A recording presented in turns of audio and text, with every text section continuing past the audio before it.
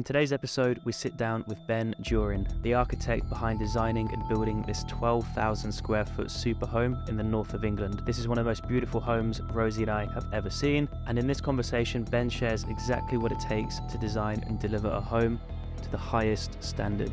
I hope you enjoy. So the original brief was to have a forever house. As soon as you start with a project of this scale on site, you realise that it's going to take you longer and it's going to be harder than you ever envisaged. I think seeing's believing with this house. Whoever you are, whether you do or you don't like the finish of this house, I don't believe anybody would walk into this house and not be impressed by the size of the ceilings, or you know, the views that you have in the property and around the property, along the pool. So, Ben, we're welcome here today at this beautiful property that you've been a huge part of the design and build process. I mean, just to set the scene, where are we?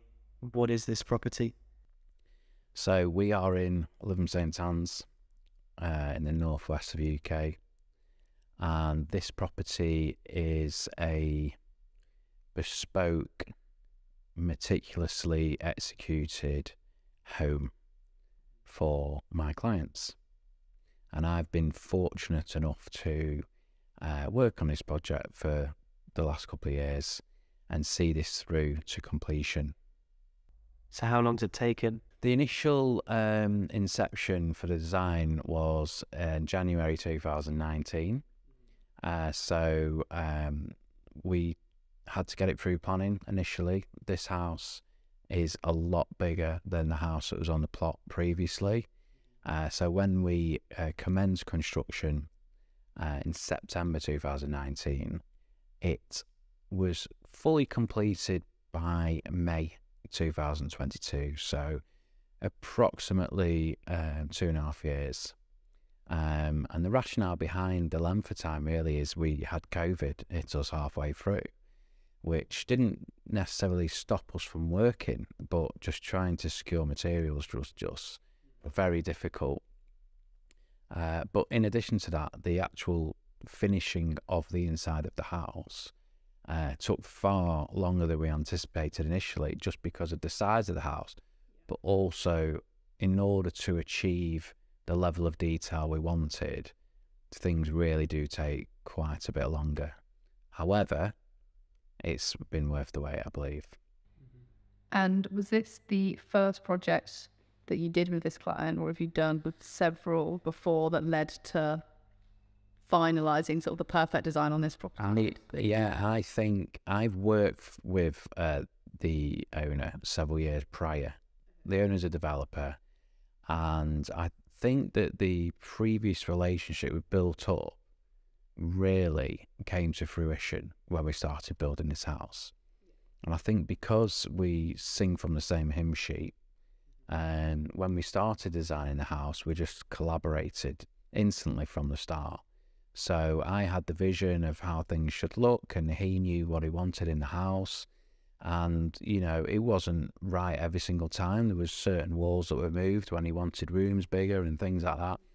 But the fact that we were able to be on site with the client managing the project enabled us to ensure that the finished product was exactly what he wanted. What was the original brief that you were given by the client, and then what was your initial vision? How's it evolved? So the original brief was to have a forever house, one that they didn't ever have to worry about climbing stairs or maintaining like you would a normal house. So we designed it all on one level and maximised the use and the orientation of the plot to just achieve the best property and the best vistas when entering the property. And the brief fundamentally was large rooms, high ceilings, open plan living. So your vision then, I mean, this is very unique, obviously, for this location, but also for just UK architecture in general. It seems like there's a lot of inspiration from overseas. And yeah. But so, I mean, where have you and the client kind of drawn inspiration from? So just various different properties all around the world. I mean, fundamentally, the clients wanted this home to feel like a summer home throughout the year. So no matter what time of the year, whether it's snowing or it's sunny, it would still feel like a summer property with the cladding that we've chosen, for instance, and the way the light enters the back of the property underneath the canopy, and the different shadows that are cast inside and outside the property. So I think, yeah, that's the fundamental aspect of just being able to have a home that would ensure they can live in for the rest of their lives, and they wouldn't have any regrets when they complete the build. What's your favourite part in the house, Rosey? Mine is not necessarily part of the house, but just the build quality.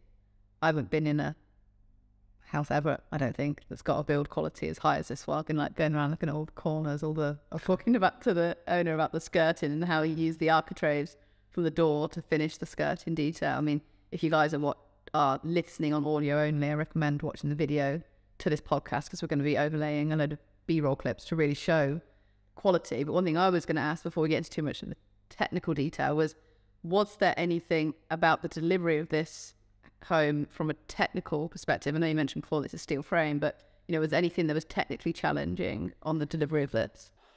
As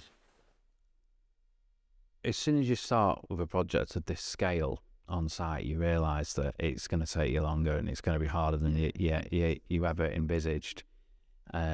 Just the size of the property, and the simple fact that the plant room where we located all the services, we strategically located it at the side of the drive, so when the client's on holiday, the pool company, the electricians, anyone could come around and service the house while they were on holiday, so nobody has to come in the house.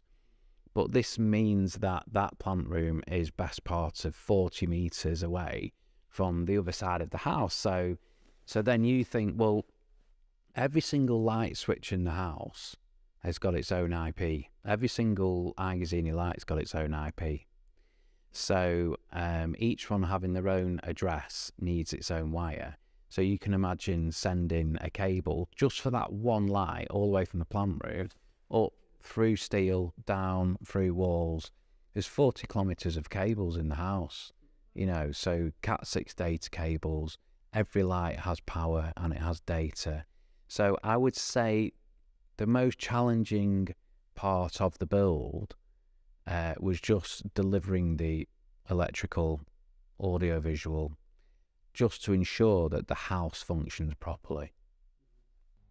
And one thing everyone's commented on is the lighting design and the general M&E within the building. Is that something you guys did collaboratively, looking at, the lighting around the house, or did you bring in, was that something that was consulted on specifically? No, I have absolutely no lighting design training whatsoever, but I know what looks good.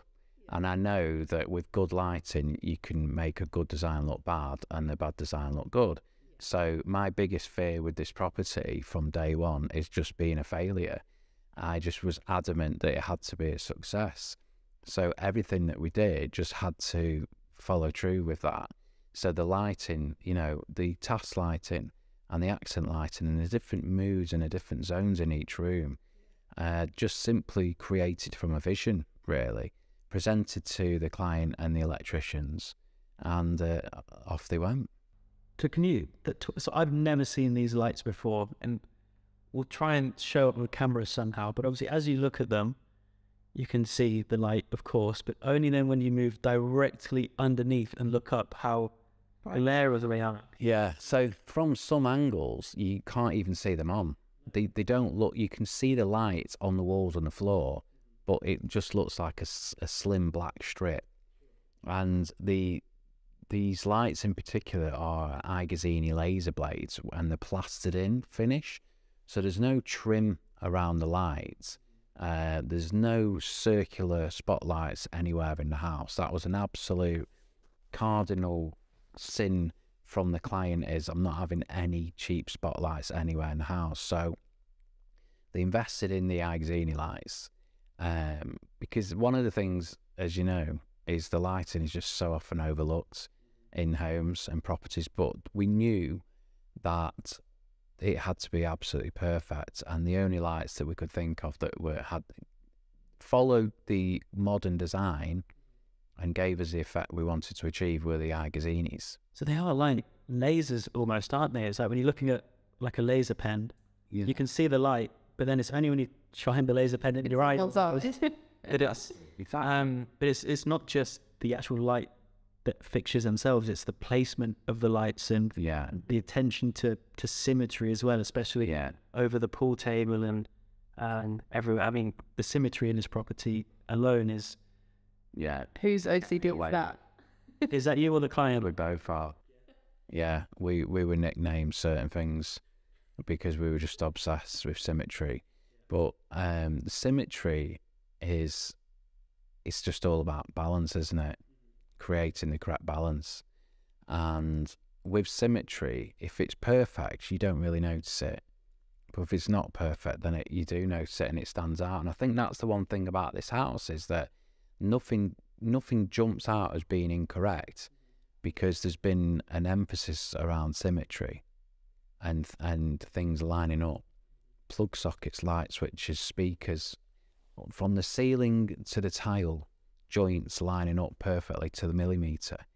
Because, between myself and the clients, we were obsessed with detail and symmetry. Talk to me what you told me about the hallway just in front of us here, about the tiles and how you had to move the walls to line it up.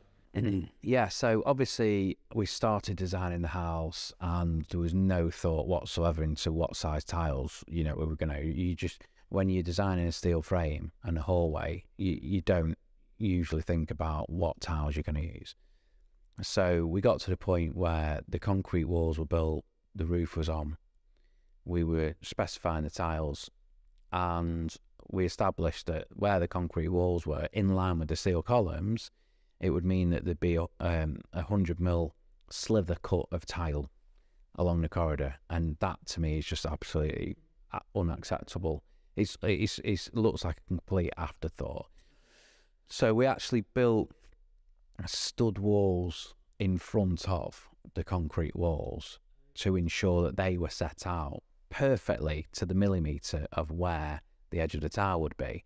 So when you walk into the front door, you have 3 perfectly spaced tiles all the way through the hallway, and that then shoots off to the left and the right and everywhere else, and the symmetry follows. To the point we got so obsessed with it, we'd set out for the front door, the large pivot door, and we realised that we were going to overshoot a tile, because obviously the door was set out before we knew the tiles.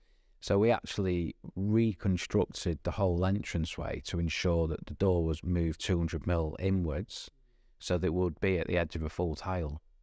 So you would, when you walk in a property, you'd see full tiles all the way, so you wouldn't see any small cuts, because the cuts just look like an afterthought. So the level of detail, even having to change things just to ensure it was executed perfectly, I think those are the reasons that they keep you awake at night and give you headaches. And the project overrun. But the fact that the client's plan from the start was to live in their property, he'd rather have it run over by a couple of months than it not be absolutely perfect. In terms of sort of like labour procurement, a lot of people say, oh, you can't get good tilers, you can't get good whatever. Do you already have a good established contact list of trades, or was there situations with this property where things had to be redone to hit that quality level? I have a good list of trades now, having completed this property. Any project that you start on, doesn't matter what size the project, you always will have issues with trades and other professionals. There's always people letting you down. But the ones that come through are the ones that you keep hold of, and the ones that are dedicated to deliver perfection, basically. And I think towards the finishing of this project, the contractors on site all had aligned goals, and that was just, if you're on this site, you're not leaving unless it's perfect. And when everybody established that is the level of specification, the level of finish that we demand, then it suddenly actually becomes a little bit easier because everyone's singing from the same hymn sheet. But the moment you think that you're going to go and do a job, bish, bash, bosh, and you're in, you're out, it's never going to happen on a job like this. Sure. And one really interesting feature that the owner was pointing out to us earlier is the ceiling detail above the pool. Could you talk us through that a little bit? Yeah, so the stretch ceiling, it's really interesting, the stretch ceiling. So they build all the framework for the coffered stretch ceiling. So the central part is higher, and then there's an LED in the perimeter, which casts a glow on the higher part. And then there's a lower part, which is almost looks like a plastered ceiling, but it's not. The whole ceiling's fabric. So you build the structure, you close all the doors and windows, you get it airtight, you heat the room up substantially to the point that you can hardly breathe in there. And this relaxes the fabric for the ceiling. So the fabric is then stretched. What is the fabric? Sorry, like a... So it's almost like it's just like a synthetic material. But when it's stretched over the frame and it's in position, the room then cools down to normal room temperature. The fabric then tightens and forms this perfectly flat finish. So you'd stand and you look at the coffer, the lowered walkway, for instance, and it looks like a perfectly sprayed finish white ceiling. But if you were to reach up and touch it, although you can't because it's so high, if you did, it would actually push in. It's a fabric. So for the environment in a swimming pool, the high humidity, the heat, the water, the splashing, it's just absolutely perfect. So we use plain white for the perimeter, but we use a gloss grey in the centre. And because of the air movements in the pool room, there's actually a very slight movement in the ceiling, but it just adds to the experience of being in the property. Well, I initially at first thought it was the water reflecting off. Then you look at the water's completely still. Yeah. Yeah, I thought it was like, well, I asked, I said, is that resin? Because I couldn't at first see what that finish was. And yeah, he said it was a stretched ceiling, which is incredible. The most unique thing about it is the pool is 25 metres long and the ceiling follows the shape of the pool, and that is all one piece. There's no cuts because you would see a cut, you'd see a joint a mile off. So they have one roll pre-cut off site with the edging stitched in. It's brought to site very, very carefully, stretched out, heated up and installed bit by bit. So it's an absolute mission of a project to do, but if it's executed correctly, it just looks absolutely fantastic. Can you give us an idea of how much that kind of costs, that process? Well, I'm not sure per square metre, but I mean, you wouldn't get much change from 50,000 just for the stretch ceiling. Because the time that goes into, and the knowledge and experience you have to be able to do it perfectly. Because if you don't get it perfectly, or you cut any aspect of it with a knife by accident, the whole thing needs to be replaced. So that's the whole sheet for the full ceiling. So it takes many years of... Wouldn't want to be the fitter. Yeah, exactly. And there's several people in there fitting it. So it takes several years of experience in perfecting the craft in order to do it properly. Yeah, I mean, it looks breathtaking when you actually look at it. It's got that, like you say, the slight movement to it. It's amazing. One thing I picked up on in this property lot is the mixture in textures and sort of tones. Again, whose interior choice was that? We've got quite a lot of, is it a Venetian plastic that we have here? Yeah, so as with everything in this property, I had an idea with the client that they should do a couple of feature walls in Venetian. One was in the main lounge, one was in the front lounge, couple of walls. So I got some samples ready, brought the samples round, and they just thought, I want that in my whole house. So we established, actually, you can have it everywhere. You can have the whites on the ceilings and the walls, and anyway, if you want a a wall that looks plain white, but then when you get close up, it's got different textures from the trowel. So this house doesn't have any painting. It doesn't have any conventional plaster skin finish with paint. It's every single wall and finish in the house is Venetian, because it brings so much to the room, and it just adds to that experience. So every aspect of the property we wanted to just have as an experience, so that you are getting value for money. So as the homeowner, investing, working hard all your life and investing your hard-earned money into this property, you want to be able to come home every day and be glad that you spent every last penny because you appreciate the finish. I think that's one. When I just saw the photos, this is my first time here, Tyler second. When I first saw the photos, I was like, wow, it's almost like, you know, one of those properties you see abroad, looks like a work of art. And one thing I've always felt about some of these properties is they're a bit cold, almost unhomely. Whereas as soon as I walked into here, that was the first thing I said, no, it feels homely. And at first I was like, what is it? The rooms aren't quite as big as, you know, they're not like oversized. They're like, they feel big but intimate. Like, what was it? And then I clocked, I was like, I think it's the plaster, because it gives that, like, it's the texture and the warmth to the room that, you know, a lot of people would, dare I say, make the mistake of just doing a white or an off-white wall that's very flat. It just gives that, it's a cold finish almost, which I think detracts a lot of people from this sort of style of living, because they think, oh, it doesn't feel like home. Whereas, I mean, personally, I think this property feels amazing. I think seeing's believing with this house. I mean, you can see any pictures, videos, and some may like it, some may not like it. Whoever you are, whether you do or you don't like the finish of this house, I don't believe anybody would walk into this house and not be impressed by the size of the ceilings, or, you know, the views that you have in the property and around the property, along the pool. But I absolutely agree. The Venetian plaster not only adds that depth and texture, but it's all lime based. So looking into actually what the product is, lime based plasters are not very common these days. We used them hundreds of years ago, but they breathe. They allow the building to breathe. As daft as it sounds, if you've been cooking a curry, for instance, you know, the smells can be neutralised by lime plaster. Whereas they can sit on a plaster skin wall for weeks and weeks. With the lime-based Venetian, it can actually help neutralise that. So it just keeps the environment within the property pretty neutral all the time. You never heard of that before? That was something else. I mean, there's not many people that do Venetian plaster, but we found a company, in particular, a person that is probably the best in the world at applying Venetian plaster.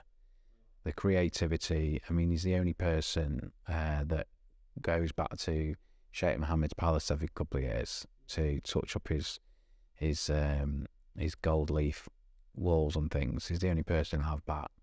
So it's because he's so good at what he does, you know, he's so passionate, that we wanted to work with him on the whole property. So he had a team around him, but he oversaw everything. And so that level of detail of finishing every single room had to be absolutely perfect before it was signed off. So furniture couldn't go in, TVs couldn't go, all the Venetian plaster had to be perfect. Talk us through that. I mean, the glass, just staring at this room, I'm sure the guys can see behind us on camera, like these two walls is pretty much just glass. Yeah, I know, and it's an absolute headache for the company trying to install the speakers and tune in the room, because it's the hardest thing to get the best acoustics in a room full of glass. But that's another story, you know. With the glass, this evolved as well. You know, we knew how the property was going to look. So we looked into various companies and various products from a variety of price ranges.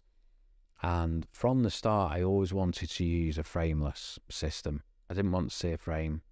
Wanted silicone joints to the glass. They had to be 10mm. That was the exact specification. And the wall, there's 2 panes of glass behind you, for instance, and they're both 3/4 of a ton each.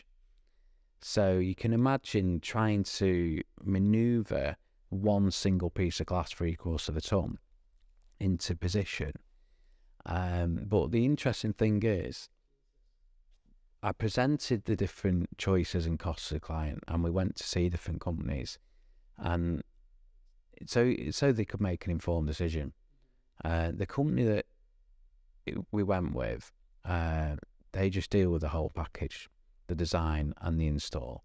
And if there's ever an issue, there's one person to contact, and nothing is too small or too big an issue. For instance, I walked in this room once, and the gap between the silicon jointed gap was bigger. So you got two pieces of glass, and inside the glass they've got a black strip. So the black strip on one of the pieces was about 5mm bigger than the one on the right. So I could see that symmetry wasn't perfect. I just phoned the owner of the company, and within 10 minutes the machine was out, pulled the glass out, changed it, and he's basically just flipped the glass round. You know, the transom strip was on the wrong side. It was just a simple mistake. But I noticed it, and they changed it in time. But it wasn't a drama. You know, many companies would have just fobbed me off or given me the tolerance. You know, absolute hate that rule. But they would have done, but they didn't. The fact is, the level of company that we commissioned are used to delivering high-end luxury property glazing packages. With the expectation that comes alongside that. With the expectation that the client is paying for the best, so they expect the best finish. So it's a perfect example of something that wasn't quite right, but it was rectified instantly by using the correct people. And in terms of your delivery method here, it wasn't a fixed price. So you were the project manager On this property, yeah. Subcontracted to whichever packages, but you did it on a cost plus basis rather than a... So actually on this property we just did a management contract. So the client was principal contractor, and he employed me effectively to design and manage the whole build. And then as things got busier and there's more trades on site, the client appointed a site manager, someone that we were both familiar working with. So they were here every day. They were just overseeing all aspects of the build, just making sure that more than anything, the health and safety is absolutely, because you can imagine 30, 40 people running around on site trying to do the job towards the end of the project. It can be, you know, quite hazardous if the health and safety is not on. So on this project, I was project managing, but I was in a position to stand back and let the site manager manage each trade while I could oversee the finish and the quality. So it worked perfectly, really, working in collaboration with the client, who would also make daily site visits as well. And do you believe a project can be delivered to this quality with a contractor on a fixed price? No, absolutely not. It's a conflict of interest. Because they're going to try and get the cheapest price? The contractor puts a price in to win a job. The contractor has a profit margin and a contingency to protect. That conflicts with a client's desire to achieve perfection. Because if you ask a contractor to redo something because it's not perfect, they will find any reason not to do that because it's costing them money. And the more time they have to spend redoing anything, the more their profit margin goes down. So towards an end of a project like this, a contractor would be an absolute negative profit.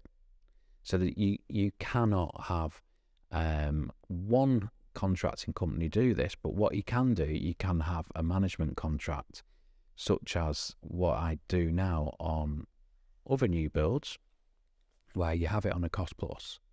So I'm responsible for the whole project. I'm in effect the designer and the builder, and I have my own site manager who delivers to the same level of finish that I expect and oversees everything. So that is the one package.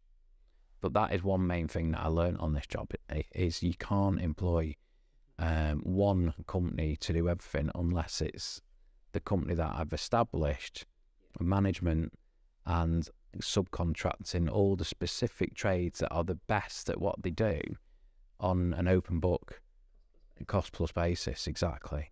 Yeah, otherwise you're right, there is, I never thought of it actually in that sense, that it's a conflict of interest. Well, I mean, I guess from our perspective as developers, where we do have to be more commercially minded, and if we're delivering a scheme, we've got a profit margin to hit. For us, it's finding that balance where we maybe part of the tender process or putting that tender pack together, you know, we spec something we definitely want and then leave the rest for the contractor. But the beauty of a scheme like this is that it was almost free reign almost, and it wasn't a profit, it was the developer's forever home. Exactly. It wasn't about, there was no company protecting a massive profit margin. Because the client on this project is a developer and this house was for himself, we handpicked each trade. So we went with the best people at what they did. They're the most highly skilled people that we could appoint worked on this project. But there was no contractor on this project that was protecting a massive profit margin, and that's one of the reasons why we've been able to facilitate such a high quality finish. If you have a project where you need to tender, then you can put in your tender documents to be delivered with 0 defects, and you can put all this stuff in. But if push comes to shove, a contractor doesn't want to do something, they'll find a reason not to do it. And one of the absolute worst, catch-all is the tolerance. It's within a tolerance. If it's not millimetre perfect, it's not right, in my eyes. And the client on this property shared that view from the start. So it has to be millimetre perfect. Otherwise, it's not satisfactory. But you can't achieve that with somebody on a fixed price. No, they just wouldn't make a profit, quite simply. No, because they'd be what they perceive as being perfect is not always correct. I literally had so many sleepless nights on this job, to the point that at one point I thought I was like having a serious brain injury. It was like their constant Nurofen. What? But triggered from what? From just dealing with tradespeople? Just because I had this vision of this perfection, basically, and everything being perfect. And if it wasn't, it just used to keep me awake at night, because I knew I couldn't be here every second of the day. And it taught me a lot. This is how I've evolved into doing the cost plus myself, is having a permanent site manager that is singing from the same hymn sheet, work full-time employed by me, with the brief of is perfection or nothing, and there's not many people used to working like that. No, definitely not. That's the curse of the artist as well, isn't it? That pressure on your shoulders. And it was a lot. I mean, my eye's still twitching now. I don't know if you can see. It doesn't sound like the pressure stemmed necessarily from the client. No, that was the best thing. But it's more the pressure of just yourself with delivering a project with your name attached to it. Well, it's also to know that actually you can't hide behind anything. As anyone working on this site, usually contractors will do something if we can get away with it. You couldn't do that on this site. It got picked up whenever that happened. It seldom happened, but the client, being ultra anal himself, would notice everything. The eye for detail, anything that stood out from not being level or just not being lined up properly, it just stood out a mile. What was it you told me about some of the tiles? You laid some tiles and had to rip them back up again because they were out. That was in the kitchen. The grout lines didn't line up perfectly with outside, so they came up. And the tiles outside had to match the tiles inside. So the tiles outside, the grout lines just line up perfectly. So when you come into the property, that grout line runs all the way to the exterior, inside to out. And if any of that deviates off track, you'd notice it instantly. Then suddenly your experience isn't how it should be, because you notice that fault. just like if you were to buy a new car and there was a slight indentation or defect with the paint, you'd notice it, wouldn't you? It's a brand new car.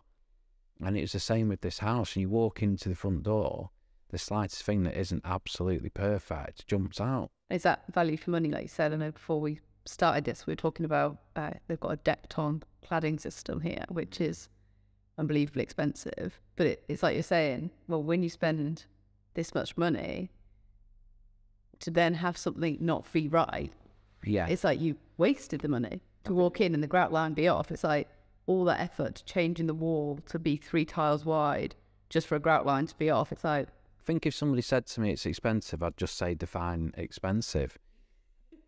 What's it, because there's a difference between expensive, not getting value for money, but there's a false economy as well. So if you pay £100,000 for a certain cladding system or tile or plastered wall, and you have to redo that in 10 years' time, and it costs you 200 grand when you do it then, so you're in 300,000. If you do it properly and use the right product done correctly from the start with the right people, but it costs you £400,000, wouldn't you rather get value for money, do it properly and enjoy the products that you want from the start, than having the concern and the regret that you didn't go with the product that you wanted, or having a concern that you'd have to change it in 10, 20 years' time? And the products that we looked at, for cladding the building, for instance, we could have easily spent a fraction of the price. They wouldn't have looked as good. B, they wouldn't have lasted. And C, because they're not as good products, the installers that are used to installing that product are also not as good, and they're not as particular. But you go to that high-end level of the product that looks the best and is the best, it then attracts the fitters that are then used to fitting that high-end product. Okay, my last question on the property before we talk about everything else going on in your business. The furnishings, was that interior design as part of it, or did the client do it themselves? Because even the soft furnishings, everything are beautiful. The clients, the finishing, the textures, and the palettes were basically to keep it as simple as possible, really.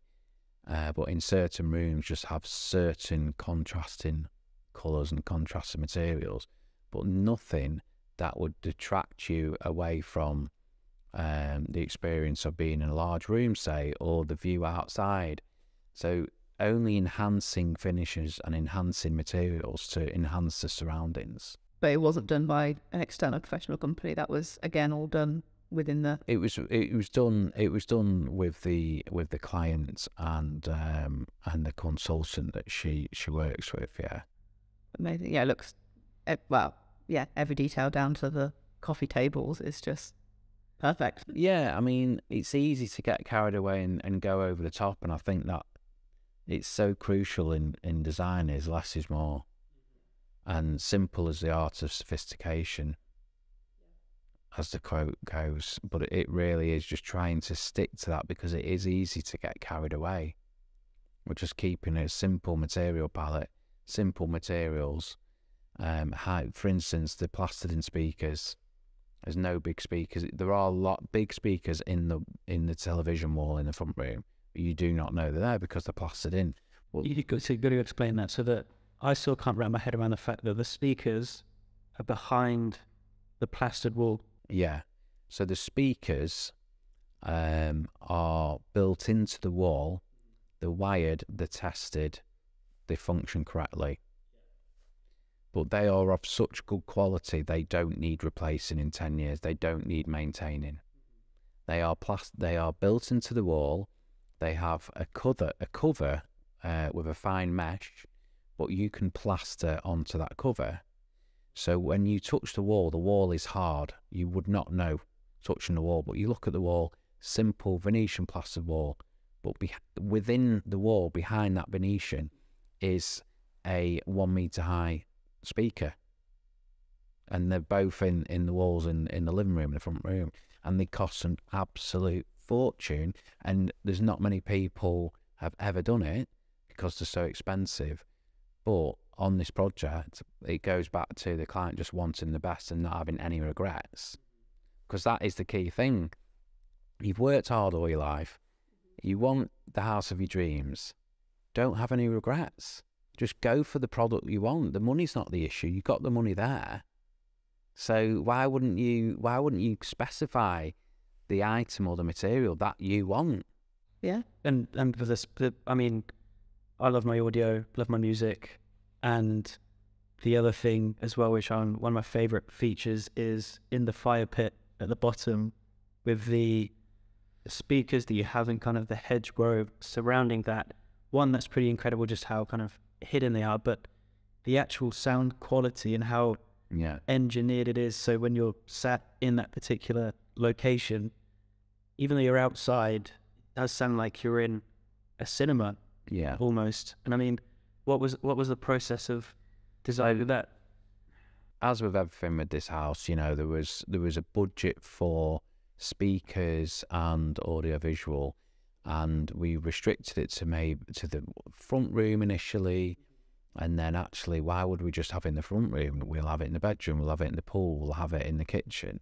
The kitchen open plan living area is vast, and the time that was invested into tuning and channeling every speaker so there weren't echoes and it sounded perfectly from wherever you were stood, was just phenomenal. And that is also carried on outside under the soffit. She's sitting in having a barbecue. It sounds just as good outside as when you stood inside. So you feel like you're still in the property even when you're out of the property. And you go into the fire pit, and you have the subwoofers and the external speakers surrounding the fire pit, but they're all precision placed and precision tuned. So when you walk down into the fire pit, it sounds equally as good down there, if not better, than when you're actually in the house. So that you can have your music on in the house, you can walk anywhere around the house, and the music sounds just as good wherever you are. It's like just an immersive experience. And I think the thing is, when you're here, it's the first time you guys have been here, and when you're here, you could be anywhere in the world. The gate closes, you've got a forest to the back, golf course.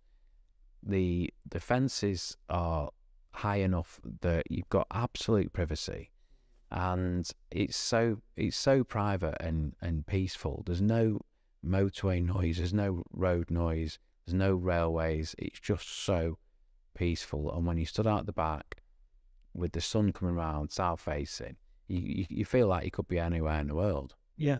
I mean, so just before we wrap up, then it could be interesting to know a little bit about your business kind of moving forward, and what other projects you're working on, and kind of what you're looking to do moving forward. I think working nearly 3 years on this project obviously put my life and soul into it, and learned so many lessons, because that's what we do as humans. We're constantly learning, aren't we? And I think if anyone ever says you do something you don't, it's a lie. There's so many things that I learned on this project about how to deliver a high-end luxury home efficiently and practically as possible, that I've utilised this experience of building this house to create my own company with my own model of just being able to design and deliver luxury properties to the exact same standard, but having integrity, being open book with the client and honest about the profit margins, what's being spent where, who gets paid what. Client has a bank statement every month. They see every single penny. So if you're a high net worth and you want a 5, 6, 10 million pound house designing, you know every single penny you are spending is value for money. You know where your money's going. There's no one on that building site that is pulling the wool over your eyes to try and conceal a profit. And you know that everyone on that site has aligned goals to achieve perfection.